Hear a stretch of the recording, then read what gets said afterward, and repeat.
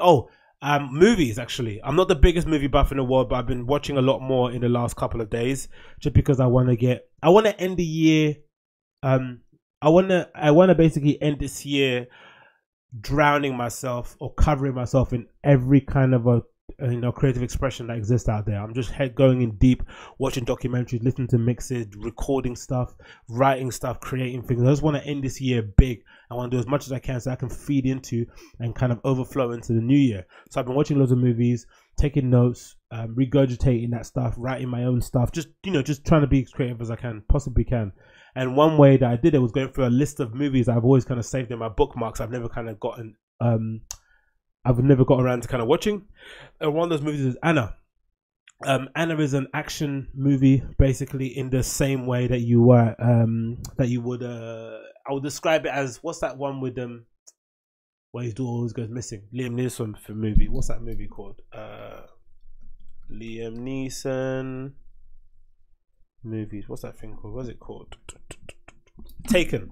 Yeah, so Anna is in the same form as Taken.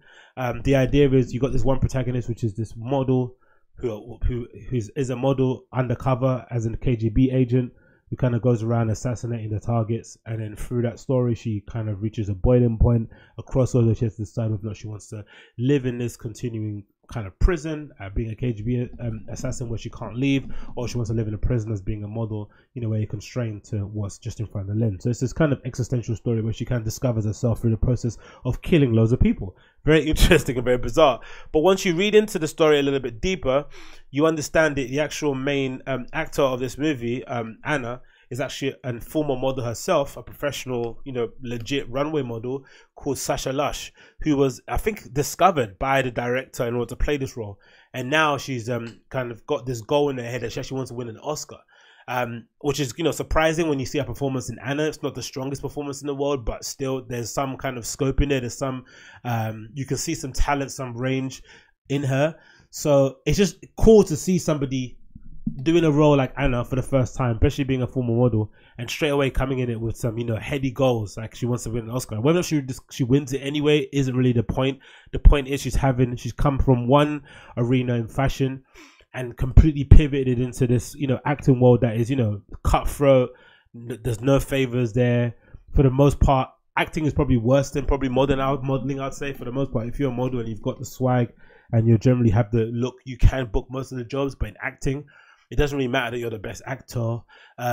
Sometimes movies just don't work out due to other external factors, whether it's the production company, whether it's the agent owes somebody a favor so they get someone else a role instead of you, even though you read really well and you auditioned really well. So it's other things at play that would result in you not getting a job. And I would imagine too, there is probably a plethora of attractive blonde girls that work in Hollywood that don't get any jobs because, maybe nowadays with the whole light being shone on probably representing more diverse and maybe marginalized communities, maybe being a white blonde girl isn't necessarily the best look that you want nowadays. So it's a bit it must be quite tricky for her, but I still commend her courage and her forthrightness and kind of going for it. And this short little interview on Vulture speaks upon what I'm speaking about now.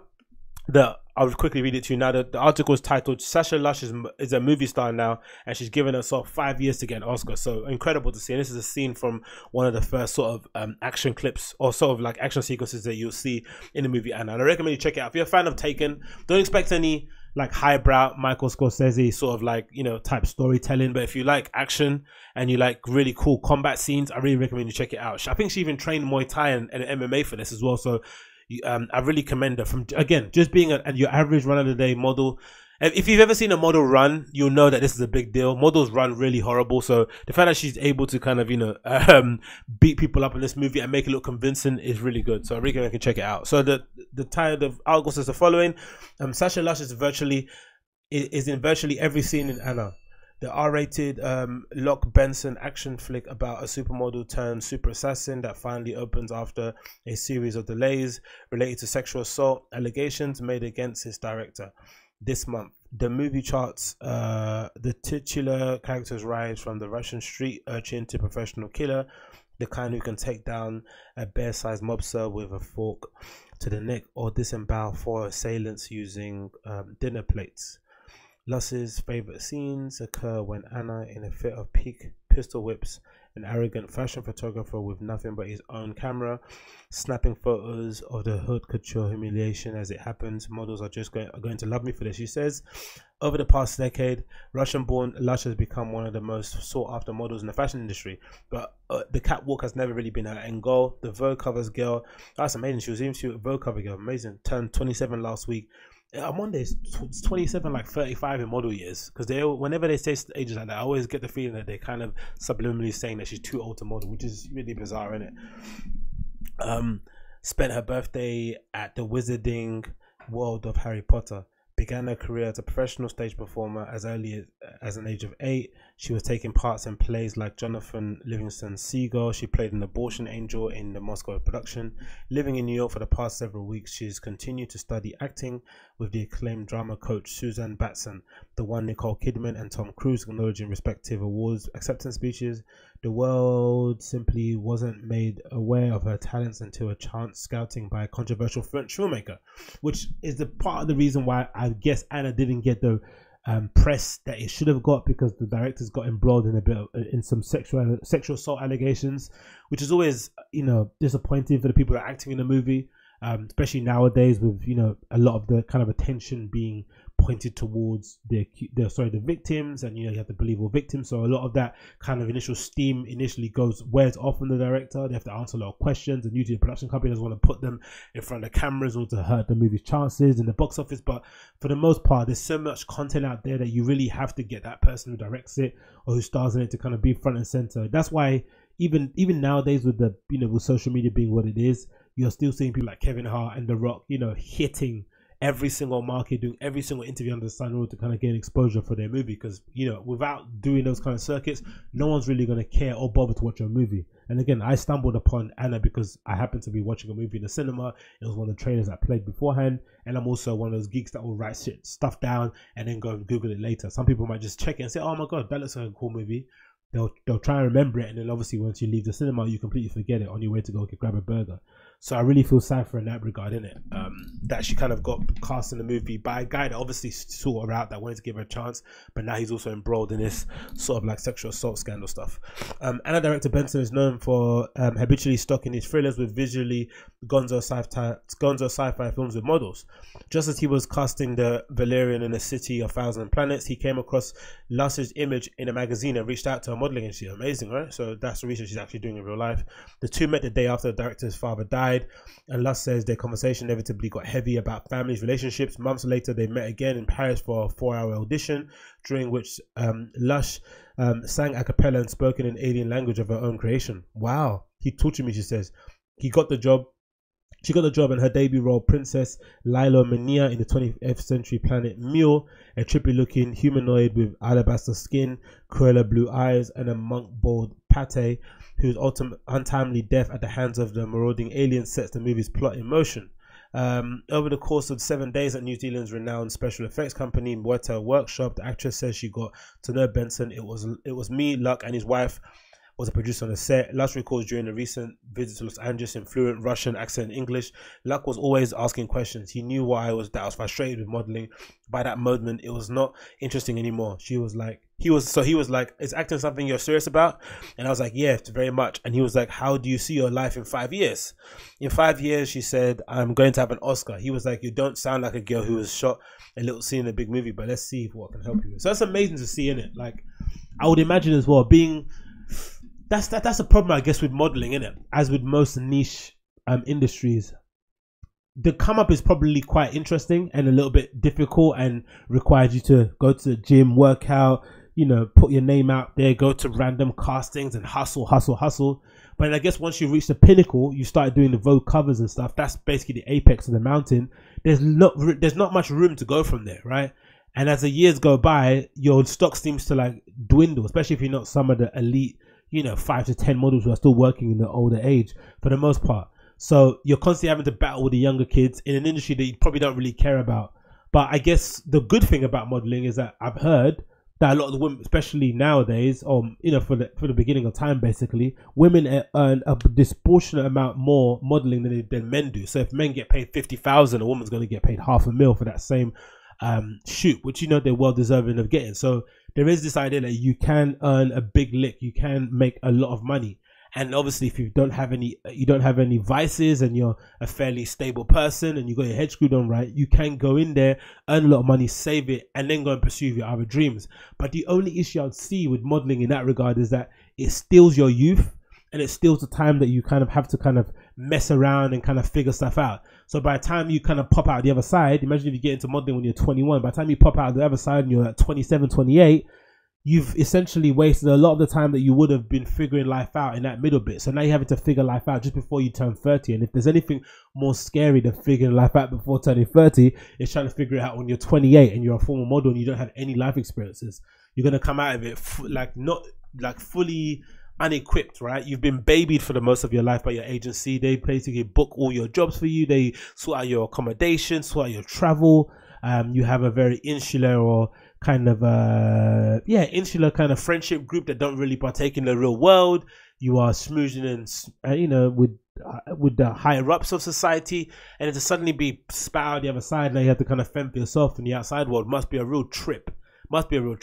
Especially nowadays, again, like I'm saying, with there's so much competition coming at you when you're modeling, right? From this some random girl in some nowhere town on Instagram to this established person who's now kind of rejigging herself and placing herself in a more of a younger space, i.e. Naomi Campbell, right? You're competing with Naomi Campbell, who's now figured out how to do YouTube, and she's absolutely smashing it. And you're also competing with a girl on Instagram. So I really commend this girl for going this direction. It's really cool to see. And again, it's also nice that you have somebody that's able to kind of guide you down this process in this director, Luc Besson. Meanwhile, Luss not only continued to work on her acting, but endeavored to write her own screenplays too, which is always a thing you have to do. I think it's the same. I'm even seeing it with my DJing work. As great as I'm doing with the DJ gigs at the moment, I've got gigs coming out my ass. I'm being approached by people to go and play places, which is amazing. You still have to be a triple threat. You have to be able, or a double threat. You have to be able to DJ and you have to be able to produce. It's just one of those things. You have to be able to, and maybe even be good at social media. That might be the triple threat. And I guess when you're acting, it's the same thing. And maybe just to kind of advance your acting, you have to maybe do things that you're not good at. That's where the 10,000 hours kind of gets thrown out the window.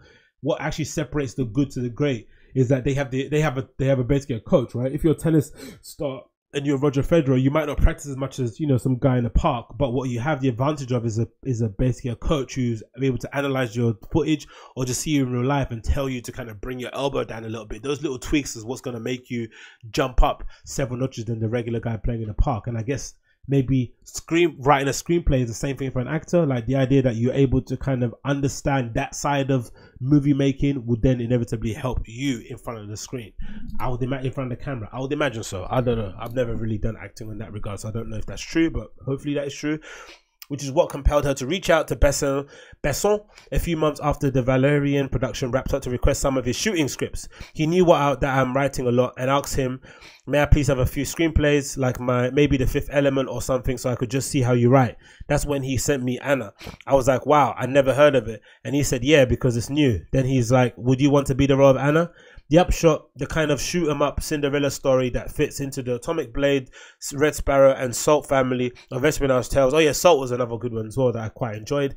Despite an almost total absence of acting bona fides, Luss inhabits a starring role in a 30 million Anna, holding her own in the high-octane, ass-kicking scenes, as well as in the dialogue-heavy sequences opposite Oscar winner Helen Mirren, who portrays Anna's techno-bullshit KGB overseer. Oh, it's Helen Mirren. Okay, cool. No wonder she's so good.